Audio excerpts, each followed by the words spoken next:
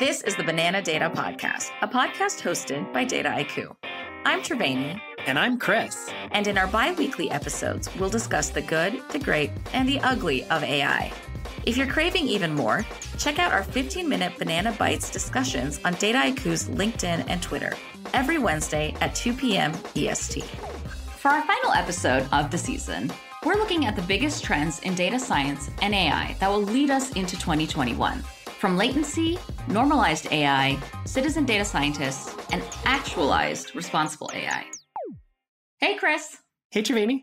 So we are coming up on the end of the year 2020, which probably felt longer than 12 months to a lot of us, but we're here, we've made it. And usually at the end of the year, the podcast likes to do a looking forward, thinking about what are the trends that we're going to see coming up in the next 12 months, next 12 to 18 months.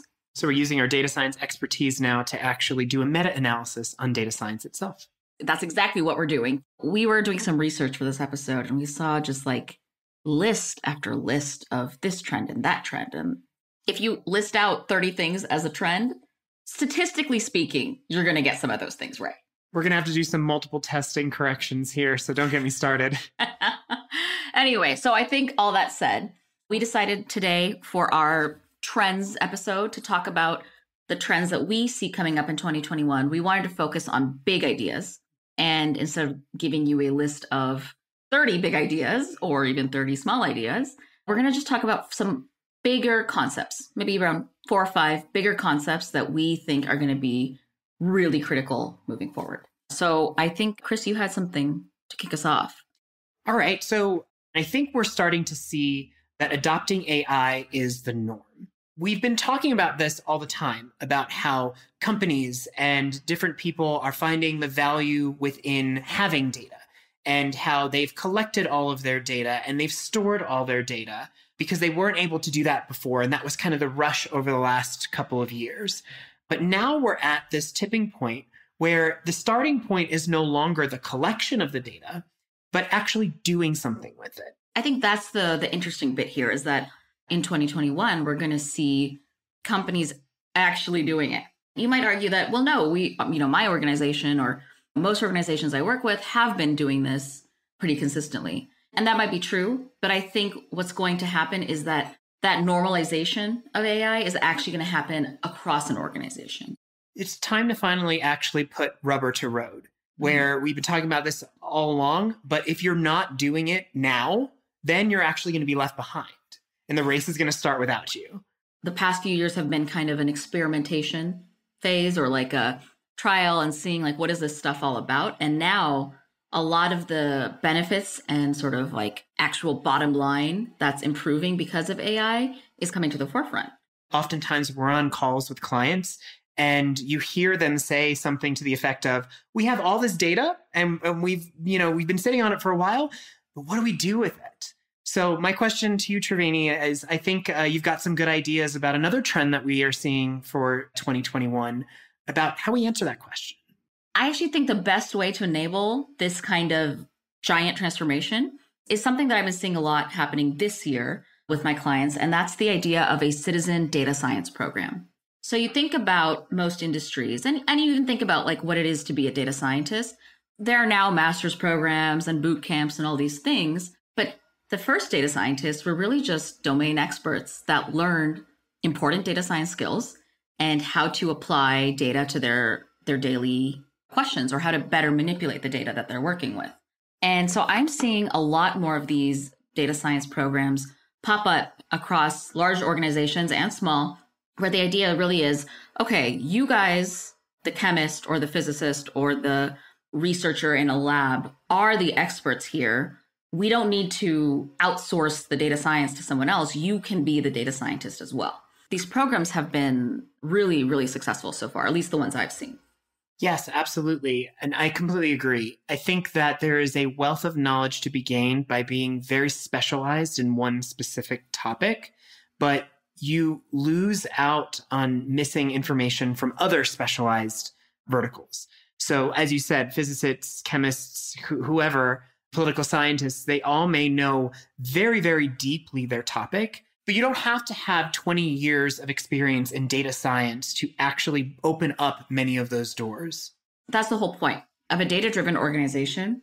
If you want to actually use data to improve your bottom line, improve the business, maybe even improve society if all goes well, then you need to make sure that that data science knowledge, that data science understanding is integrated all along. And it's not just sitting in one little part of the organization. So again, back to the sort of AI norm trend, it is really about normalizing it across the board. And these citizen data science programs are actually a really great way to do that. And there's so many different ways that you can do it. I worked with some clients on a really comprehensively built out centralized program that brought together people from all these different parts of the organization, from the manufacturing side, the finance side, HR. And it was really great for them to be able to see and talk to each other about their use cases. But then you also have plenty of external sort of resources, online learning, different kinds of code camps, all that great stuff.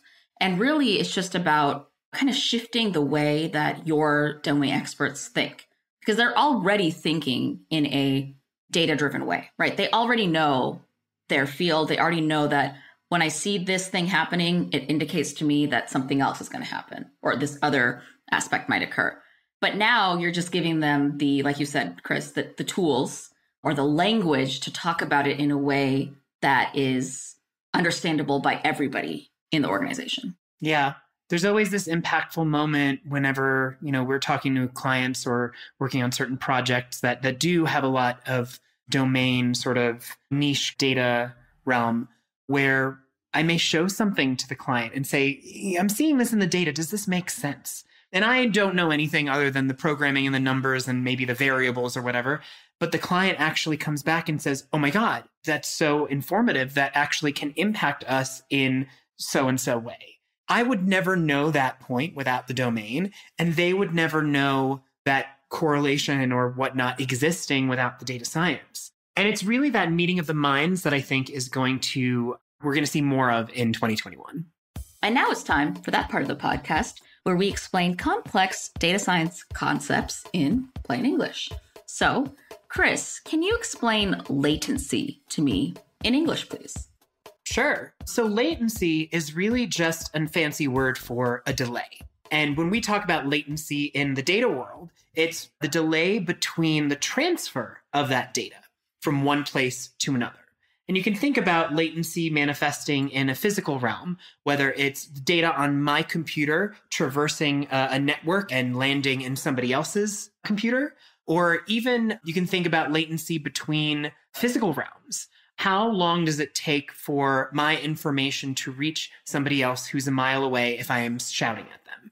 That delay, we usually want to actually be as small as possible so that we can get things done a lot faster. Thanks for explaining that in English. Actually, Triveni, thanks for bringing that up, because that's another trend that I really do want to discuss here. I think a lot of recent discussions have been about latency in the data world and how that's going to be reduced vastly in the future. Right. Yeah. And usually the discussion around latency is happening at a level where time is hypercritical, like surgeries or financial institutions where it's dollars being traded on the millisecond, whatever it might be. Those kinds of latency issues are always going to be relevant. I think for us, this trend, right, is that the question of latency and reducing it overall is going to become a little bit more pressing for these organizations that are taking AI to the next stage in their business, that are bringing more people to the table. And as a result, compute costs, cloud costs, all that fun stuff is going to go up. So how can we build solutions that are going to be low latency and actually help these new data scientists get things done? And there's got to be a lot of research surrounding that. And I think it's been top of mind, especially recently, as a lot of us have been remote and distributed across the globe, trying to get many, many different things done. Not only is it a question of how we can support this from an infrastructure standpoint, but also what that reduction of latency actually will impact in the future. You can imagine, to your point, Triveni, about surgeries, a doctor being in the West Coast and, operating some sort of physical item in front of them and operating on somebody in New York. And why latency would matter there is that the actual intricate movements of their hands would translate over to what they are seeing on a screen with no latency to a patient in a hospital bed in New York. I don't think that it's just the reduction in latency that's the trend. I think, the infrastructure part is going to happen no matter what. And that's not even related to AI. That's just generally our globalized world. But for, the AI-driven organization, I really think it means about shifting where we do our compute. And what I've seen a lot lately is that a client comes to me and says, oh, this thing is running so slow. Like, why is it taking so long? I don't want to have to wait 5 hours. And the fact of the matter is that they're doing this complex sort of pull data from point A, bring it down to computer C, do some operation, then push it out to point B, and it's not efficient. And so I think that reduction in latency means that we're going to see a real push to computing where the data is, right? There's no need to actually move data around so much if we can actually just go to the data and say, all right, here, give me these trends, build this model, do whatever it might be. That's really going to be for the AI world where reduction in latency is critical. And why I think this matters to everyone is because it boils down to the old adage of time is money. And the more time you have, the more money you're going to have. Our last trend that I think we want to cover that we see coming up in 2021 is around the concept of responsible AI, which we've been talking about for a while. And you know me, I'm always talking about it. But I think what's new in 2021, what we're really going to see is that people are going to stop talking and start doing. Up till now, I think a lot of the conversations have been, we haven't thought about these things, or how can we think about them, and how can we acknowledge the harms and impacts that AI has on the world. People are frankly getting tired of talking, right? And now the trend I'm seeing is, how do I put this into practice? How does it matter for a data scientist versus an analyst versus a product designer versus a business user? How do I make this real? And I think that's where 2021 is going to really take off in terms of putting responsible AI to work. Yeah, I mean, it's very similar to the adoption of AI becoming the norm. I think responsible AI is also the norm now. It's not enough to just collect data, but you have to make sure that you're collecting that data well. It's not enough to have a research question of interest, but you have to make sure that you're defining that question in a way that is ethical. It's not good enough to just have some initiatives at a company. You have to make sure that those initiatives are crunching this data in a way that is actually going to step you forward rather than take a step back. I think that's the point, is that it's not lip service anymore. Now we're actually ready to do it. And all the things we've been talking about between AI being the norm, reducing latency, so you're making things a lot faster and easier to do. You're teaching new people how to use data, how to think about data science. All of that means that responsible AI has to be a part of the growth, right? Of the next step for any organization, because you're giving more people access to data. You're making it easier for them to use it and manipulate it. And you're saying that this is what we want you to be doing anyway. So if you're going to do that, you have to do it with some guidelines in place, with some common sort of agreed standards of what is okay and what is not okay. Now we're going to really start seeing these companies coming in saying, sure, here you go, citizen data scientist. Here's all the data on our customers. But by the way, you should be making sure you're not doing X, Y, Z. And we have someone in charge who's going to review and make sure that you're not doing X, Y, Z. Yeah, we talk about this all the time. AI can be used for good or evil.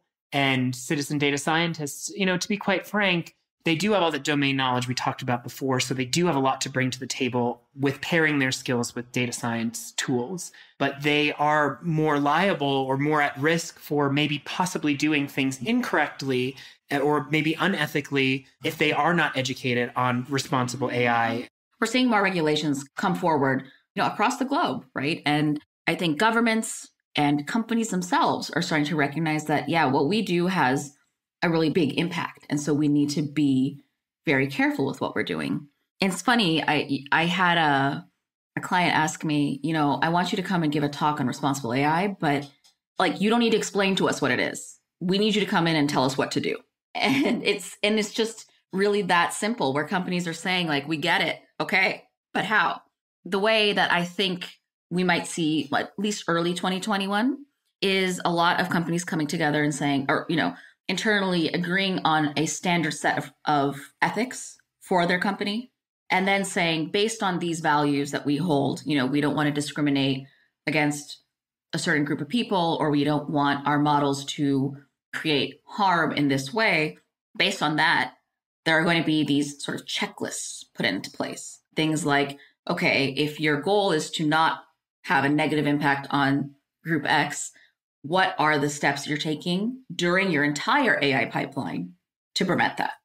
I think you hit the nail on the head with sort of that client interaction. It's no longer a recognition that we need to be doing this, but a question of how are we going to be doing this? And that's sort of what we're seeing on the horizon. So as we've been talking about these trends, Chris, I think that there's sort of a thread going through all of them. And you might even argue, and I'm going to throw this out there, a little crazy. I'm going to argue that these aren't actually 4 separate trends. They're all part of one trend. I think that these are all part of this bigger move towards bridging technical expertise with domain expertise, towards bridging an organization around a common goal of data-driven insights that are both efficient in terms of compute, that involve a lot of different people across the pipeline who might have different layers of expertise, and that are actually ethically executed. That is our trend for 2021, that we're going to see this amazing sort of collaboration across these previously siloed groups and more people becoming a part of the data drive in their organization. Yes, absolutely. I think that's where all of the gold lies and consolidates everything that we kind of talked about before. Whether it's adopting AI as the norm, well, we're bridging that gap between the domain experts and the data science experts. If it's the citizen data scientist program, similar, educating, bringing that education to those individuals to enable them to broaden their skill sets. With responsible AI, as you just mentioned, we don't need to convince people that this is the way to go, but bring the expertise to implement the ethical use of AI. And with reduction of latency, it's reducing that delay, bringing party A and party B together closer to collaborate with one another. I don't know that this is really a new concept. What do you think, Chris? Nothing here really is novel. I just do think it is a turning point in the time of AI. I would argue that even this turning point wasn't going to happen unless certain global events happened this year. I think that the pandemic, the movement to everybody working remotely really changed the map. When I think back to where we were last year, 2020 was going to be all about scale, right? Bigger, better, bolder. And now it's, well, okay, we probably need to retool things a little bit and change how we work together, given that we're now all working in sort of a new world. I don't think that when we return to normal life, whatever that might be, I don't think that need to collaborate is actually going to go away. Well, that's it for season 4. I know I had a lot of fun this season, my inaugural season with you, Triveni, and I know it's been in big part with spending this time together with you. I'm really looking forward to where we go next. And also, thank you so much for all those listeners out there. We've enjoyed having you with us along this way, and rest assured we'll be back next year with much more data musings. If you're hungry in the meantime, subscribe to the Banana Data newsletter for the latest in data science ecosystem.